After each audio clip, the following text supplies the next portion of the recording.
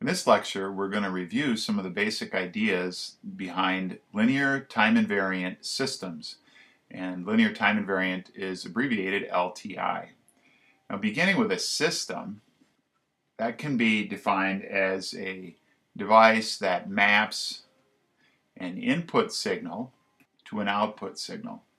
And systems are used quite widely in signal processing. So schematically, we would have draw something like this, where the box represents the system. We'll call that H, and there's an input, say x of t, or we might have a discrete time input, x of n, and then on the output side we get some signal, say y of t, or we might get a discrete time output, y of n. Now, I can have a system that takes a continuous time input and generates a discrete time output, or vice versa, and we'll study those kind of systems. Now, just to refresh your memory on notation, continuous time signals are denoted with parentheses. So I'll put a parentheses around the independent variable, and that denotes that we're in continuous time. And if I sketch one of those, we'll have our axis t here, and let's label this point 0, and the signal could do a variety of things, but it's defined everywhere, and we'll label the amplitude here as, say, 1. In contrast, the discrete time signal, we are going to denote using square brackets, and so we'll have x of n, and typically we'll use n or k as an index for the independent variable, and this is defined only on integer values of n. So if I have axis here n, we'll make this 0, and then let's say we have some point here. It's typical to draw these as stem plots to emphasize the fact that they're only defined at discrete points or values in time. You might have the amplitude here be 1, and then we've got 1, 2, 3, and so on. Okay, this would be -2, would be the index. So that's a discrete time signal. Now, systems have two different purposes that we often use them for in signal processing. We can use a system to model a physical phenomena, and I'll give you an example of that. Or we can use a system to implement some desired characteristic to a system. So let's draw a little picture here. Suppose we have a simplified communication system, and I have my base station here, and it's transmitting some signal to a cell phone located somewhere in the range. And excuse my art on the cell phone, but and we have, let's suppose we have a building or some other object in the vicinity, and so what happens at the cell phone is that the signal, which is transmitted by the base station, there's a path that goes directly to the phone, and then there's also a path that gets reflected off this large object nearby and arrives at the phone. We're going to assume, just for simple illustration here, that what we see coming directly from the base station is x of t, and what we observe coming off of the building is an attenuated by some factor b and delayed version of that signal, x of t minus tau. What I measure at the cell phone is some signal y of t, which is x of t plus b x of t minus tau. So in this case, we can think of this as a system. We have a mapping from, say, an input x of t to an output y of t, and this system is a model for what's happening physically here.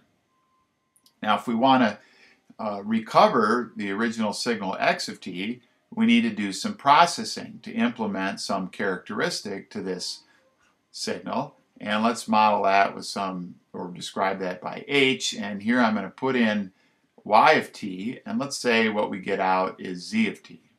And the question is, can we recover x of t from this mix of signals, x of t plus b x of t minus tau? Well, it turns out that you can if you let, and I'll try to convince you of this, if I let z of t be equal to y of t minus b y of t minus tau plus b squared y of t minus 2 tau minus b cubed y of t minus 3 tau plus b to the 4th y of t minus 4 tau, and so on. And I've written this vertically because we'll demonstrate that this works on the other side. I'm going to write out y of t here as x of t plus bx of t minus tau. And then I'm going to subtract off b times y of t minus tau. So that's minus b. And then I'll have x of t minus tau minus b squared x of t minus 2 tau. Then for the b squared term, I'm going to be adding in plus b squared times y of t minus 2 tau. Well, that's going to first involve b squared x of t minus 2 tau. And we'll have plus b cubed x of t minus 3 tau. And then when we have the b cubed term, we're going to have minus b cubed x of t minus 3 tau plus b to the 4th, that's minus b to the 4th x of t minus 4 tau. And that's probably enough to see the pattern here. So what happens when I combine these delayed and amplitude shifted versions of my output is that I cancel out the echo term. So I'm going to first cancel out b x of t minus tau. Those cancels. Well, when I do that cancellation, I introduce another echo, minus b squared x of t minus 2 tau. Well, that'll be canceled by the next term that I add in. And as I continue adding terms in, b cubed x of t minus 3 tau, I get that canceled out, and so on.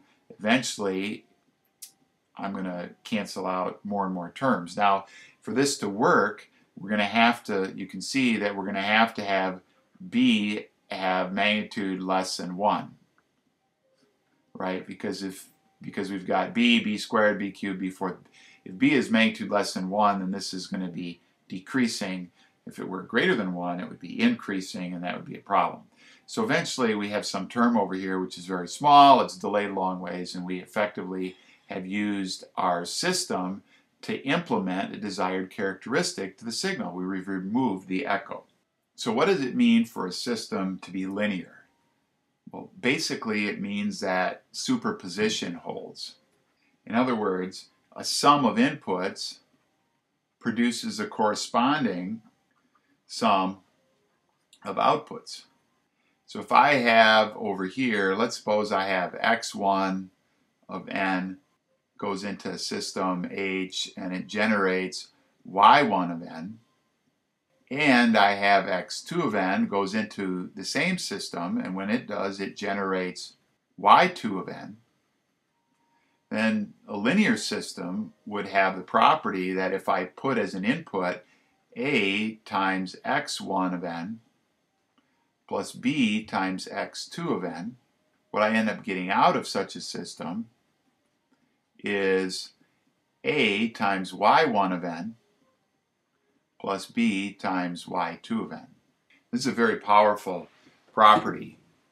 It obviously only holds within limits, because if a or b go to infinity, then an amplifier is going to saturate or something's going to fail and this isn't going to work. But over a wide range of inputs, if this holds, this is extremely powerful. Now we're going to complement that with the idea of time invariance. And a time invariant system responds the same no matter when you apply the input to it or test it. So it responds identically now as it does later. characteristics of the system are not changing with time. So if I put in an input x of n, and that generates a output y of n, then a time invariant system is going to satisfy the property that I can delay the input by any amount that I want, and all that does is it produces the equivalent output delayed in time. Now, a system that satisfies both of these properties is said to be linear and time invariant. Okay, that satisfies both. Again, these properties are only approximate. I mean, this says that if I have some MP3 player now and then I wait to use it in 10 billion years, that it's going to work the same as it does now. And obviously that's not true. Things fail, things break, things don't last. So time invariance, again, is with respect to some limited time horizon that's of interest to us. Now, it turns out that for linear time invariant systems have a very straightforward input-output relationship. And my I/O there means input-output. And that is the impulse response tells everything we need to know. If you know that, you don't need to know anything else. So the impulse response of a system is the output in response to an impulse input, which we usually denote with the symbol delta.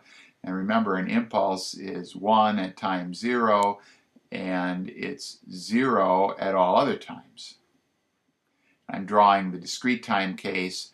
The continuous time case is a little more complicated because of the definition of a continuous time impulse. But if I put delta ven into my system, what I get out of my system is, by definition, the impulse response. And we'll typically denote this by h of n. And so I might get something out that, it lingers for some time. And so if I know how the system behaves to an impulse input, and the system is linear and time invariant, then I can determine how the system responds to any input x of n.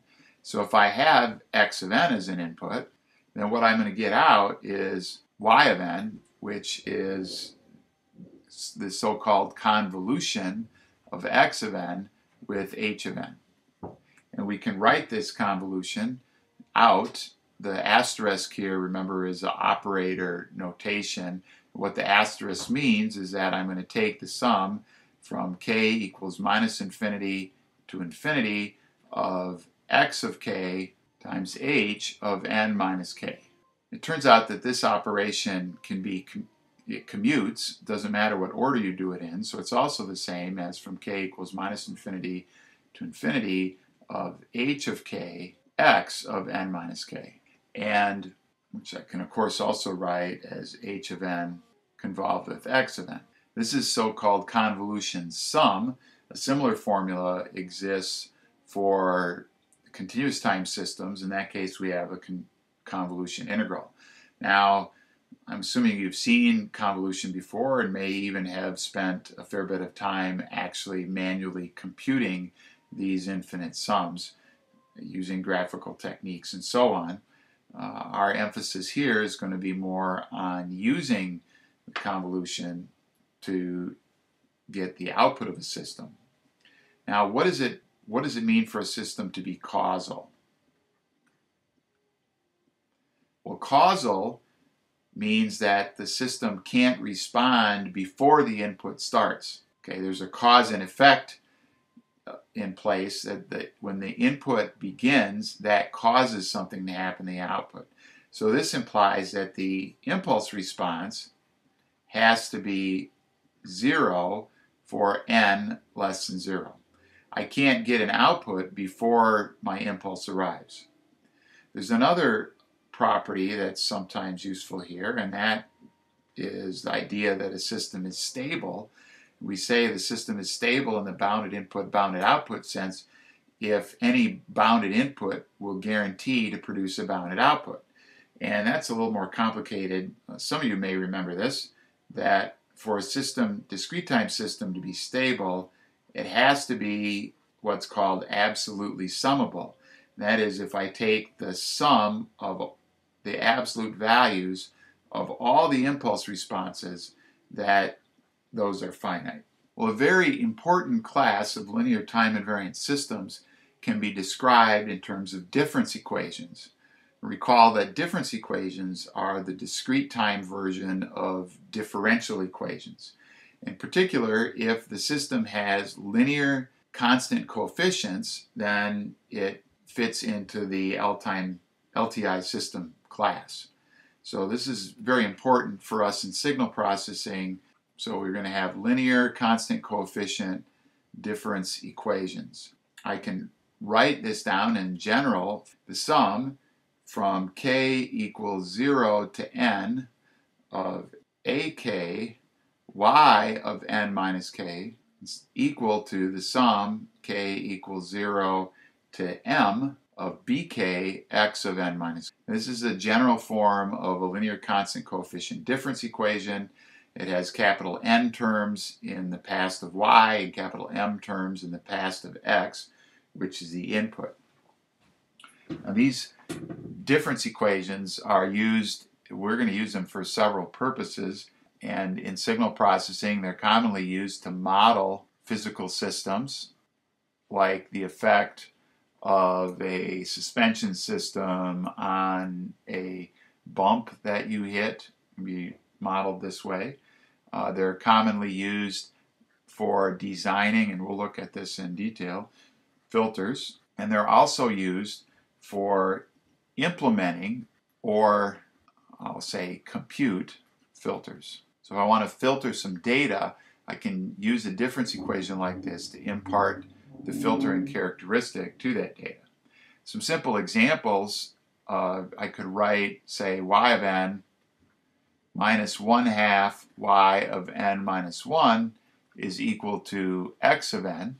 And you can see that what this means is that I can also write y of n is equal to 1/2 y of n minus 1 plus x of n. Now if I wanted to find the impulse response of this system, I would put in delta of n. So I'll let x of n be equal to delta of n. And then I'm going to assume that the system is at rest. In other words, when I start this process, it's not doing anything, so we'll denote the at rest condition by y of minus 1 being equal to 0. So you can substitute these into this form of the equation, which is more useful for computation, and I can find that the impulse response, let's just write it out in terms of y. So y of 0, the first value, is going to be 1/2 times 0 plus 1, so that's 1. And then y of 1 will just be 1/2 times 1 plus 0, because the impulse is now gone, and that's of course 1/2. And you can see that y of 2 is equal to 1/2 times 1/2 plus 0, which is equal to 1/4, and so on. What happens to the impulse response is it never really dies out. It decays as 1/2 to some power. So if I were going to do a convolution, I'd need to have an infinite number of terms, but this difference equation actually allows me to do the computation recursively in a very, very simple manner. I just have to multiply 1/2 times the previous output plus the input. So they're very useful for implementing filters.